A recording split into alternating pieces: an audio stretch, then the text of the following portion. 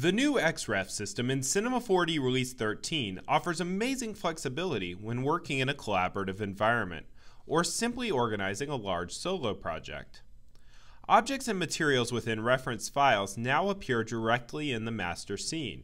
You can interact with these objects the same way you would any object, assigning materials, animating parameters, and using them within expressions. Now, one member of your team can work on modeling the scene, while another develops the lighting and textures, and several other members animate individual elements. The art director or project lead can always see the current state of the project by simply opening the master scene. In a solo workflow, you can easily isolate individual elements of a scene to edit separately without losing their context in the master scene. You can quickly create multiple iterations of the same scene for separate render passes, which can update automatically whenever you need to make changes. When creating an Xref, you can choose whether the referenced objects should be encapsulated as children of an Xref object, or simply appear as objects that can be freely moved or placed within the hierarchy of the master scene.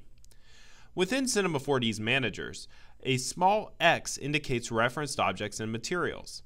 By default, referenced objects are prefixed with the name of the reference file, but you can specify a custom namespace if you wish, or eliminate the namespace altogether. When updating an Xref, objects can be matched via their internal ID or simply by name. You can choose whether to import animation, materials, and point caches from the reference scene, and whether PSR, hierarchy, parameters, or user data should be modifiable within the master scene. The system will automatically locate reference files relative to the current project file or within the global texture paths of Cinema 4D. There's even an option to automatically reference the latest file that's been saved incrementally. Using encapsulated Xrefs, you can specify a separate proxy file and quickly switch between the two reference files via a button in the Xref attributes. You can also choose to simplify the object manager by hiding the referenced objects and showing only the parent Xref.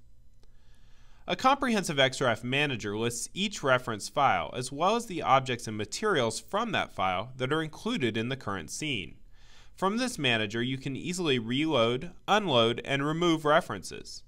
You can exchange multiple selected references, matching them by name with files within a search path. This comprehensive referencing system offers a degree of flexibility and collaboration never before possible in Cinema 4D, and is sure to revolutionize your team's workflow.